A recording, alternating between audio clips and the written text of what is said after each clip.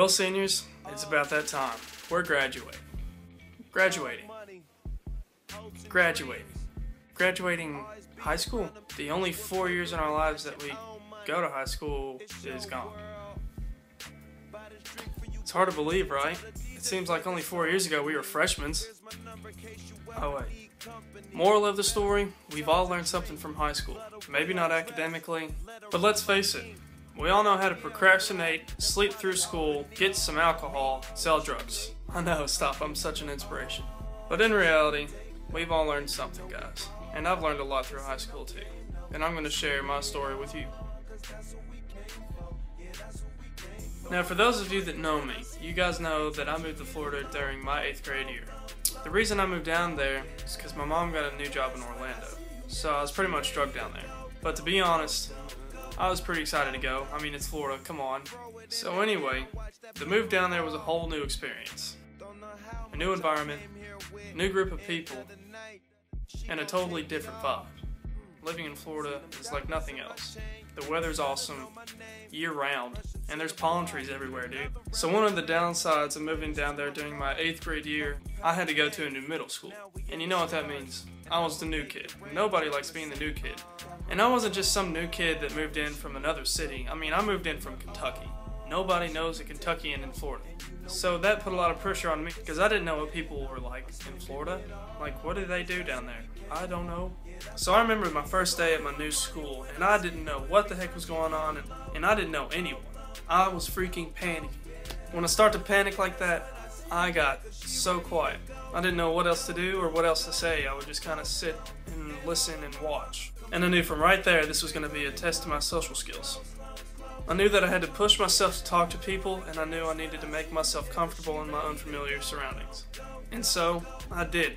I only stayed at this school for another half a semester or so. And in the end, I found a great group of friends, I even got a girlfriend, and everything turned out alright. But most importantly, I felt comfortable again. I was talking to people normally, I wasn't near as quiet, and I was way more outgoing. But like they say, all good things come to an end. And this is when I learned that my parents said that we're going to be moving again. We found a house in Winter Garden, Florida. It was closer to Orlando, so it was easier for my mom to get to work. The only downside, I had to go to a completely new middle school. And keep in mind, this is my 3rd middle school in my 8th grade year. So leaving my 2nd middle school to go to my 3rd one, luckily for me, wasn't that hard. And I felt like I was ready to go to my 3rd new middle school. Since I'd gotten comfortable with meeting new people at my 2nd one, I was like, well, this shouldn't be that hard, you know? Well, it did not really turn out that way. A few things you should know about the Orlando area. It's not really what you would think. Now don't get me wrong, there are some nice places around Orlando. On the other hand, there's also some not so very nice places in Orlando. And if you get what I'm saying, I'm talking about the ghetto. Now we definitely didn't move to the ghetto, but we were right on the border. We lived on the nice side of town, and just on the other side was the ghetto, and the rednecks, and all the black people, and all the Mexicans. Call me racist if you want, but it was the truth. So remember how I said I thought I felt pretty comfortable leaving my 2nd middle school? Well, my first day at my 3rd middle school was a disaster. I didn't even know what kind of environment I was in. These people were so different. I didn't know how to fit in. On my first day, I was completely quiet. Didn't even say a word. And that was bad for me because I wasn't really meeting new people. So this time I knew I had to step up and start talking to people. I needed to be more outgoing. I can't just sit around and be quiet all the time. That's not going to make me any friends. It might have been a slower process, but eventually I finally caught on. My school took some getting used to, trust me. And I'm going to be honest. I wasn't really used to being around a lot of black people. And living next to the ghetto, I'm pretty sure you could probably imagine how they acted. Now I'm sorry if I've offended you in any way, shape, or form, but that's just part of my experience. Once again, I was stuck in unfamiliar surroundings, and I had to adjust on my own. But I pulled it off. My social skills were building up, and it made my life so much easier, especially when it came to high school. Ocoee High School, home of the Knights. Freshman year, guys, this is what I look like. Go ahead and get a laugh. Ha ha. I guess I can just start out by saying this. For those of you who think that Madison Central is a ratchet high school, you might want to go check out Ocoee High School. Ocoee High School is like the definition of ghetto. When you see girls that wear like 46 different colors in one outfit. Come on, you know you're out of place. But that was my school. Now honestly, my first couple of years at this school were kind of rough. My freshman year sucked. It was a terrible start to high school. Somehow I got stuck in this AP class that I didn't even sign up for. I had bad grades year round. That's something I've never experienced before. On top of that, I found my group of friends, but it wasn't really fitting in. I was staying too quiet. I wouldn't talk, I just listened. And if you're kind of just sitting there listening and not talking, what are you doing? Oh, and get this. My school had a 2-mile radius around it, and if you lived in that 2-mile radius, you had to walk or ride your bike to school every day. And I was lucky enough to live within that 2-mile radius. Outside of school, I didn't do crap. I'd go home, maybe do a little bit of homework, if anything at all. And I'd sit on my ass and I'd play Xbox. It was my only source of entertainment. I had nobody in the neighborhood to go hang out with. Looking back now, I can see how much staying at my house, playing Xbox, held me back. During all that time that I was playing Xbox, I could have been out making more friends. But anyways, basically freshman year, I faced a lot of challenges. Sadly enough, I didn't do anything about it. I just went through freshman year for it to be over. And I can literally say that the best part of my freshman year was winning some stupid kickball tournament with my homeroom class. How sad is that? Now I'm usually a cup half full kind of guy. So my sophomore year, I was ready to go.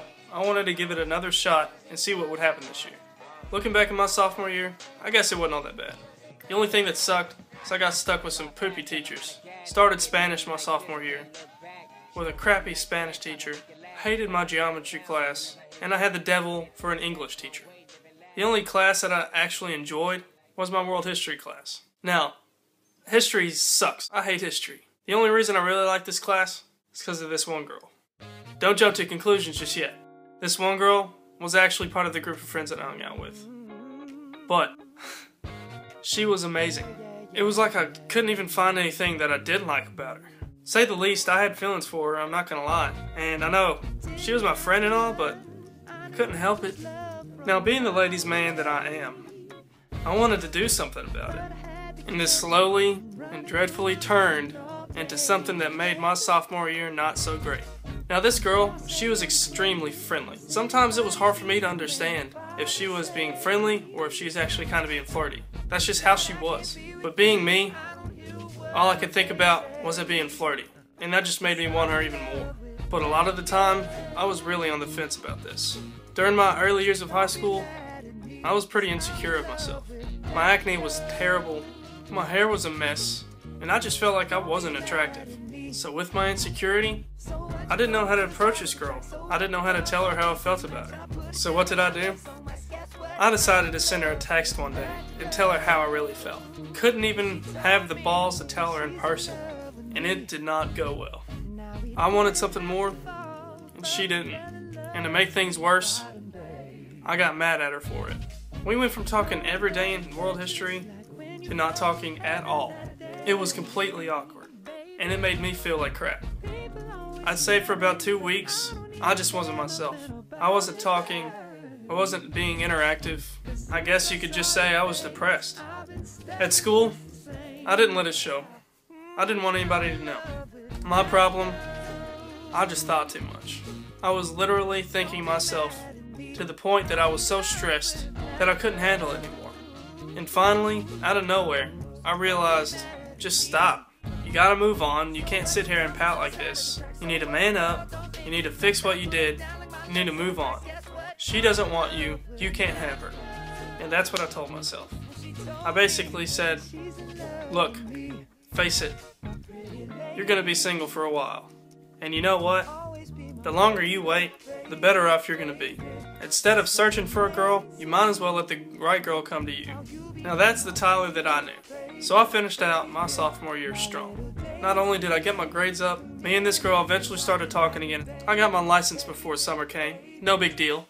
And after another great summer, junior year was already here. Hold on. Junior year's here already?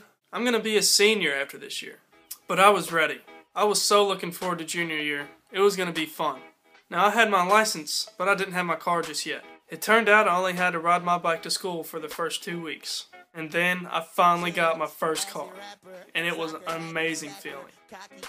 Knowing that I could drive to school the next day was awesome. There was no better way to start off my junior year of high school. Little did I know that getting a car would finally turn things around for me. I could go hang out with friends, I could go to the gym, I could do all sorts of stuff. And that's pretty much what I did after every day of school. On my birthday, I finally bought my own stereo system. I was bumping. So my junior year was already off to a great start. And for the most part, it stayed that way. Sure, I had a few classes that I didn't really like, but I mean, it's high school. Other than that, my mindset was still set forward. Yeah, I still had girls on my mind, but it started to become less important to me. And I was also able to build up my self-confidence a lot. And I wouldn't have been able to do it without all of the friends that I'd made. I knew I was doing good because I was able to talk to everyone. My close group of friends and I bonded that year. We were always hanging out and we were having tons of fun. And that's all that mattered. I knew that my senior year was going to be a blast. But clearly, my senior year was not going to be spent in Florida. So I came home one day and Mom was in the kitchen. She wanted to talk. No big deal. But then she asked the big question. She asked me, how would you feel about moving back home? And then it set in. My heart literally was split. I had worked so hard for what I had gotten in Florida, for what I had achieved, for the friendships that I had made. Now I didn't have much of a decision. It was hard for a while. I really liked Florida, especially after my junior year. So I ended up telling my group of friends, and that was a sad day. It sucks that I had to leave them, but the one thing that I knew was I was coming home to the friends that I grew up with. And because of that, I knew I was going to have a great senior year. And having everything that I've learned and taught myself on my own up until now, I knew that adjusting to a new school one last time was going to be no problem at all. And to say the least, you know what? How about you just check it out for yourself?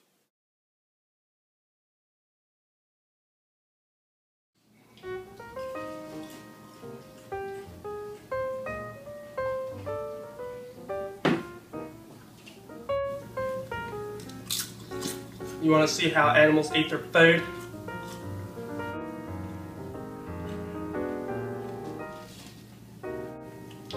Watch closely.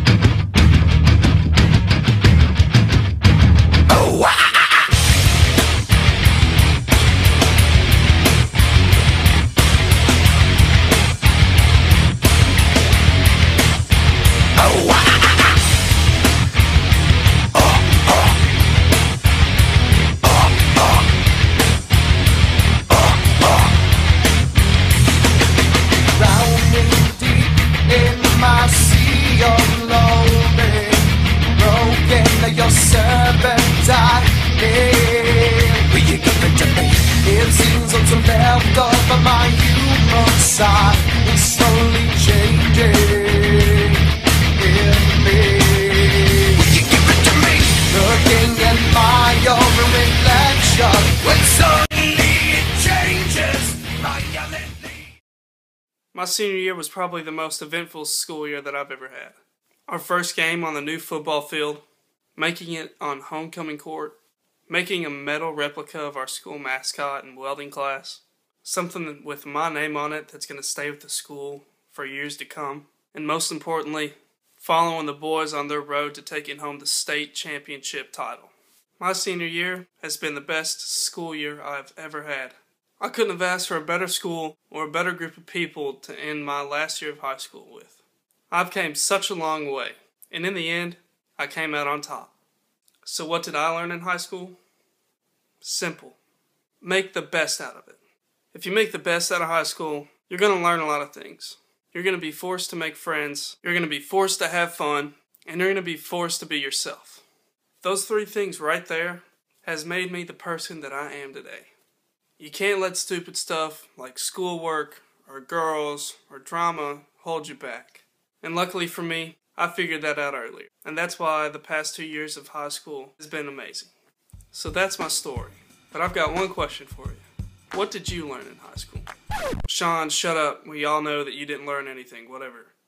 It might not be something that you learned, but it could be something that changed you. And then once you learn how to use that to help yourself, you're golden, baby.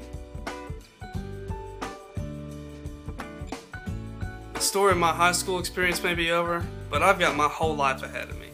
In my future, my biggest goal is just to be successful. There's always been a small part inside of me that wants to be known. Maybe not famous, but I want to be known for something important.